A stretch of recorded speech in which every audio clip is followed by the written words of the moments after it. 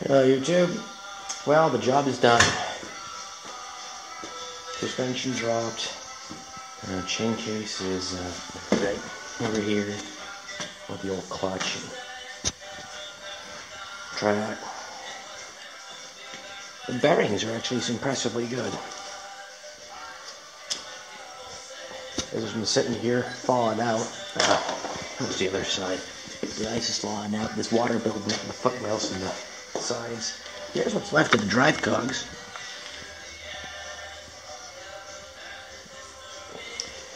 Surely those had about 1,000 miles left in them. Man. Surprisingly, the bearings are very good, though. I sort of hate to cut them out or pull them out. But I've got replacements, so you might as well use them. Let's grass out and bolt them, and crap, I could probably use the old hardware. But man, it's funny, though. What's left of the cogs is actually still, I mean, it doesn't break with finger pressure, so I have an idea. Just for the heck of it. Won't be needing this.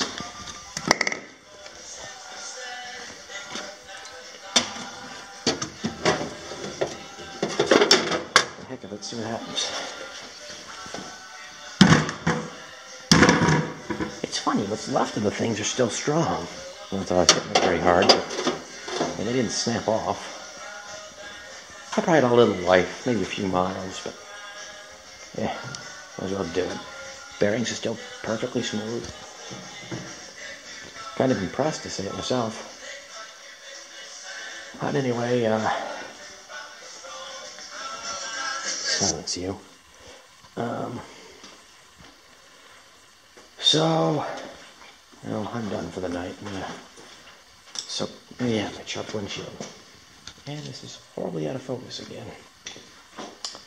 Anyway, I'm